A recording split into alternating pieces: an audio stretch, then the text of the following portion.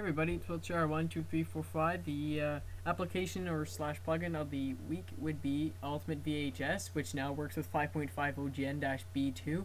I'm actually kind of in a rush, so I'm not going to go into further detail on this, but it's has some things that the normal VHS menu would have, such as the clock speed, the USB device, the ISO, and that's pretty much it.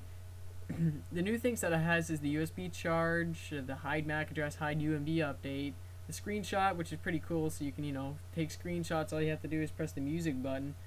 The select button, you can change it to either things. Basically what it has is everything that's in the recovery menu, but you're not in the recovery menu. You're on the XMB, which is kind of convenient because you don't have to go back and forth, shutting up your PSP and back on.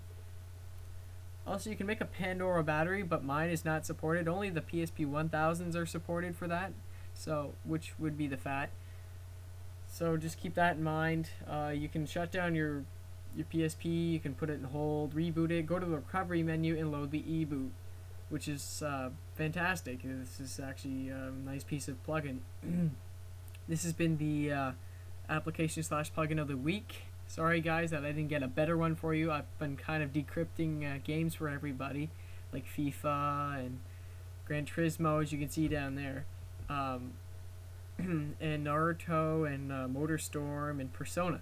So that's basically why I haven't gotten a very good plugin for you guys, but hopefully the games will satisfy you guys. So see you next week and see if we can get a bigger or better plugin for you guys. See ya.